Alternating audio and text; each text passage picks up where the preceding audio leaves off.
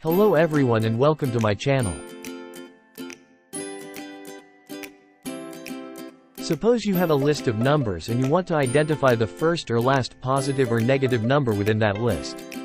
This could be useful when processing financial transactions or analyzing datasets where you need to find the earliest occurrence of a positive or negative value.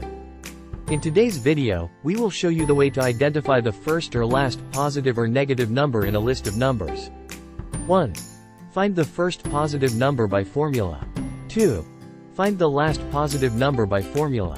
3. Find the first negative number by formula. 4. Find the last negative number by formula. Find the first positive number by formula. In this video, we use the combination of index and match functions, which is particularly useful when performing lookups in large datasets, working with non-sequential data. Here's how you can do it. Assuming your number list is in column A, starting from cell A2, enter the following formula in an empty cell. Equals index. A2. A10, match, true, A2. A10 greater than 0, 0. By combining the index and match functions, you can dynamically retrieve data from a range based on certain criteria. The match function is used to determine the position of the criteria. In this case, the lookup value is logical true, and the lookup value is that A2. A10 greater than 0, which returns an array consisting of true and false. The last argument 0 is the match type, which performs an exact match.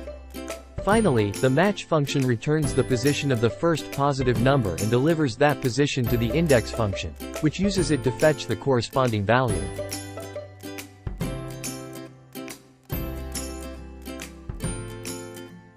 Press enter to get the result.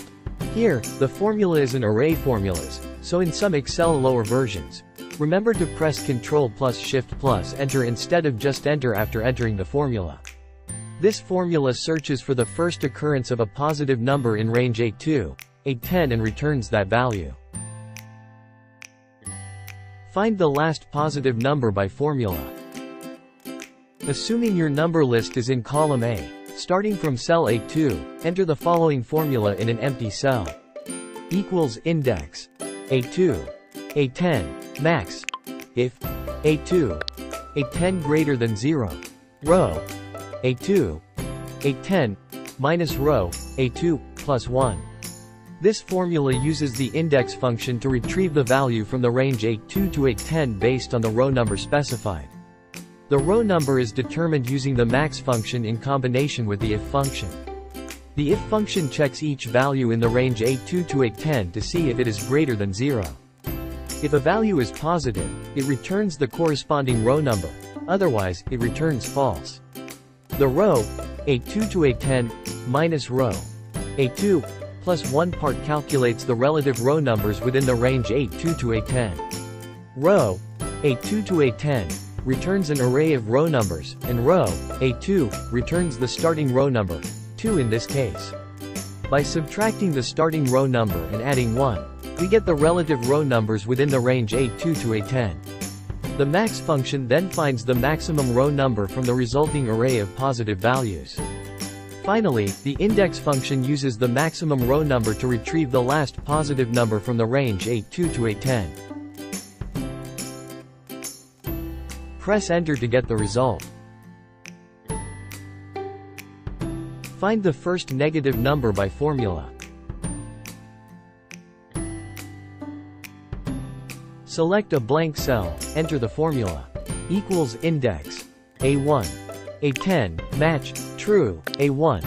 A10 less than 0, 0. Compare with finding the first positive number. Just change the lookup value range A2 to A10 greater than 0 in the match function to the current A2 to A10 less than 0. Press enter to get the result. This formula searches for the first occurrence of a negative number in column A and returns that value. Find the last negative number by formula. Select a blank cell, enter the formula. Equals index. A2. A10, max. If A2. A10 less than 0. Row. A2. A10, minus row, A2, plus 1. As opposed to finding the last positive number, simply change the first argument, logical test, in the if function from a2 to a10 greater than 0 to a2 to a10 less than 0. Press enter to get the result. This formula searches for the last occurrence of a negative number in column A and returns that value.